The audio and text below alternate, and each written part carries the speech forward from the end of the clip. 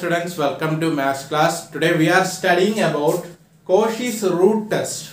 What do you mean by Cauchy's root test? Suppose let sigma un be a series with positive terms and suppose that rho equal to limit n tends to infinity nth root of un. Okay, what is rho? Our rho is equal to limit n tends to infinity nth root of un, that is equal to limit n tends to infinity nth root can be written as un the whole raised to 1 by n. Then three conditions are there. The first one is if rho is less than 1. If rho is less than 1, then the series converges. Okay, remember that. If rho is less than 1, then the series converges. And second condition is if rho is greater than 1, if rho is greater than 1 or rho equal to plus infinity, then the series diverges. Okay, if rho greater than 1 or rho equal to plus infinity, then the series diverges. And the last condition is if rho equal to 1, the series may converge or diverge. Two possibilities are there. If rho equal to 1, then the series may converge or diverge. So that another test must be tried. Okay, very important. Cauchy's root test. Three conditions are there. If rho equal to limit n tends to infinity un the whole raised to 1 by n, then rho less than 1, then the series converges. Rho greater than 1, then the series is diverges. If rho equal to 1, then the test fail. We may try another test. Okay, very important. Please write down on your notebook. Okay, our first question is examine the convergence of the following series. We want to check it whether it is convergent or divergent using Cauchy's root test. Okay, examine the convergence of the series sigma n plus 1 into n plus 2 into etc. n plus n the whole divided by n raised to n. Okay, that is our question. Examine whether the series is convergent or divergent. Our series is sigma n plus 1 into n plus 2 into etc. n plus n divided by n raised to n. Okay, suppose that we have un equal to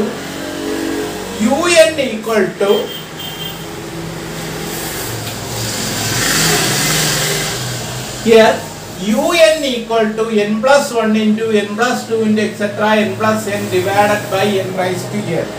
Then this can be written as which is equal to n plus 1 by n into n plus 2 by n into n plus 3 by n etc. into n plus n by n. Okay, I am going to split this equation. Okay, therefore un equal to n plus 1 into n plus 2 into etc. n plus n divided by n raised to n, that is equal to n plus 1 by n into n plus 2 by n plus etc. n plus n by n, that is which is equal to, this can be written as 1 plus 1 by n into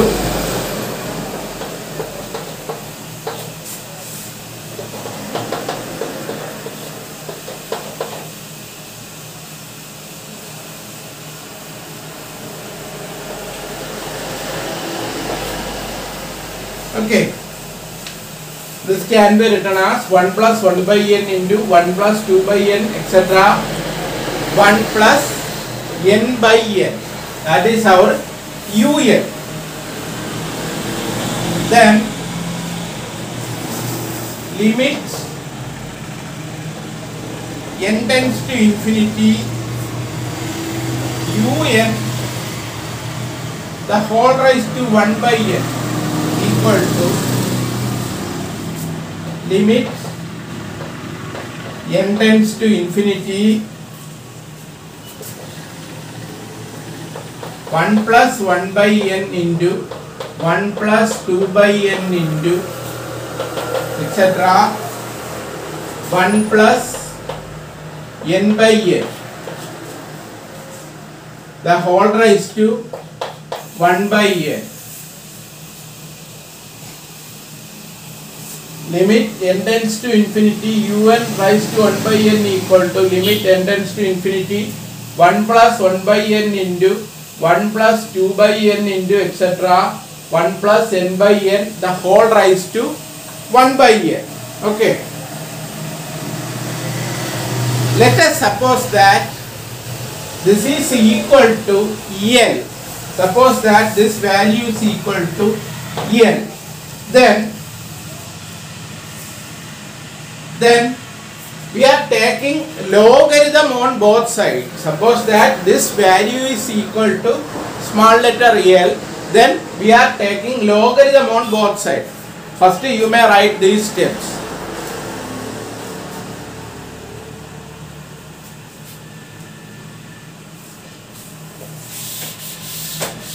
Our next step is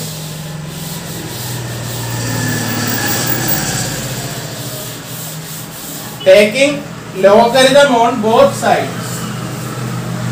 That is log L equal to limit n tends to infinity 1 by n into log 1 plus 1 by n plus log 1 plus 2 by n plus etc. plus log 1 plus n by n. Okay, taking logarithm on both sides, then we will get like this, which is equal to limit n tends to infinity 1 by n into sigma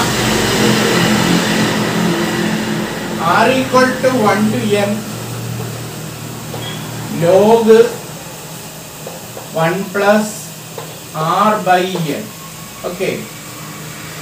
Limit n tends to infinity 1 by n to sigma r equal to 1 to n log 1 plus r by n.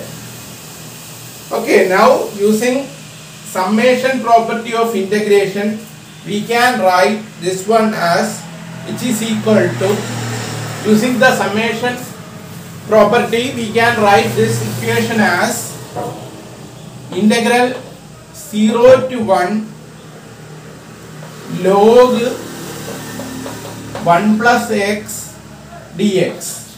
Okay, that is our log L. Remember that this is our log L. Log L is equal to integral 0 to 1 log 1 plus x dx. Now we want to solve this equation to obtain the value of L. Okay, how to do it? Listen. Please write down these steps on your notebook.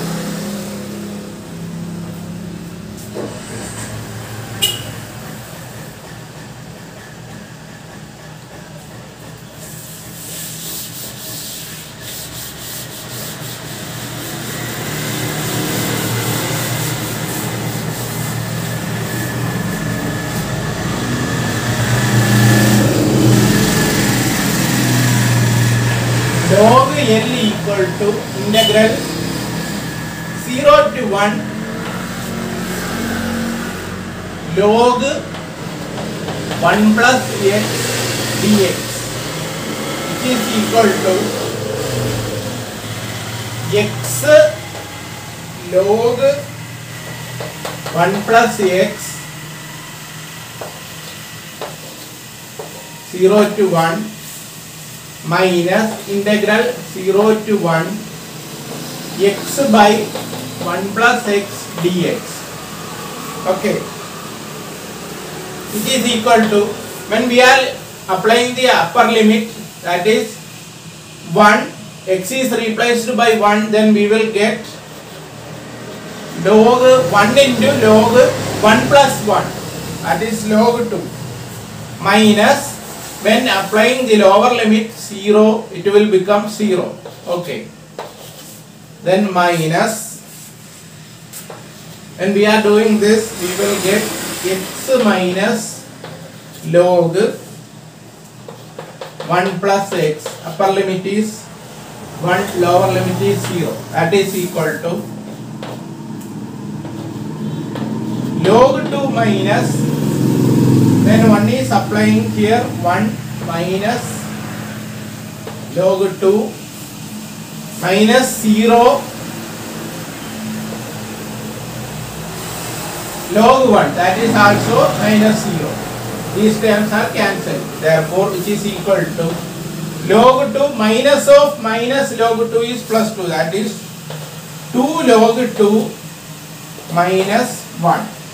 2 log 2 minus 1, that is, which is equal to 2 log 2 can be written as log 2 raised to 2 minus 1, that is log 4 minus 1 can be written as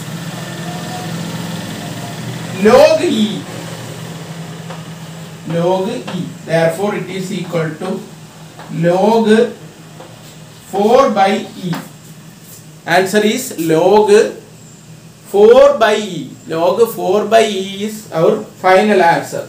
We know that it is log L. Log L equal to log 4 by e. Therefore, we can write L equal to 4 by e. L equal to 4 by e, which is greater than 1. Very important. Here we will get log L equal to log 4 by e. That is L equal to 4 by e, which is greater than 1. Therefore, by Cauchy's root test, sigma un is divergent. Our final answer is, if L is greater than 1, therefore we can say that this series is divergent. Okay, please write down on your notebook.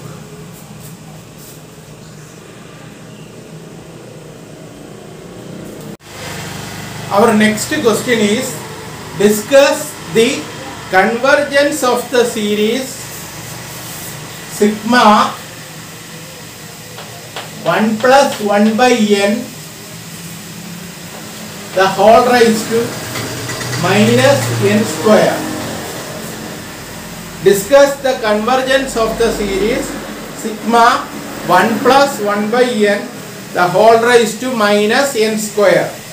Let us suppose that un the whole raised to 1 by n equal to 1 plus 1 by n the whole raised to minus 2 the whole raised to 1 by n. Okay, that is equal to 1 plus 1 by n the whole raised to n square divided by n is minus n. Minus n can be written as n the whole raised to minus 1. Okay, then now we are applying limit. Limit n tends to infinity un the whole raised to 1 by n equal to limit n tends to infinity 1 plus 1 by n the whole raised to n all raised to minus 1.